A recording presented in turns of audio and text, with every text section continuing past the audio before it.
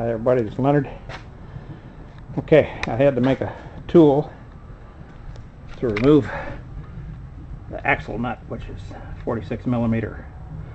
So this is my first attempt. As you can see, a 1 by 1/4 inch bar. It just bent that thing like butter.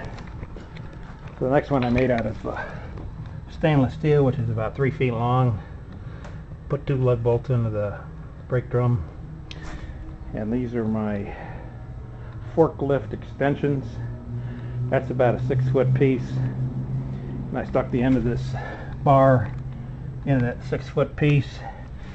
And then here's my jack handle attached to a 1 inch 46 millimeter socket, and hanging off the end of that thing, I weigh 210 pounds, and about the 5th time broke it loose. So that's what it takes to remove a 46 millimeter axle nut that's been on there about 40 years.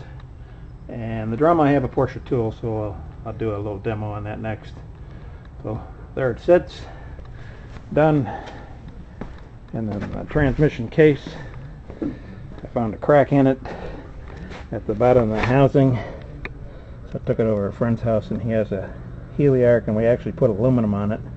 I know this thing's got magnesium in it because it turned the purple gas come off the aluminum. So, but it held, and it was a pretty good sized crack there, so we ground it out and filled it in with aluminum weld. Other than that, it's pretty much cleaned up now. Next thing I'm going to do is I'm going to measure the height of this pinion gear, how far it sticks into the housing, and I have a adapter for that.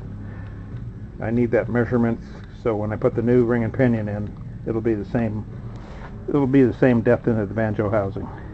That's it for now. Ciao.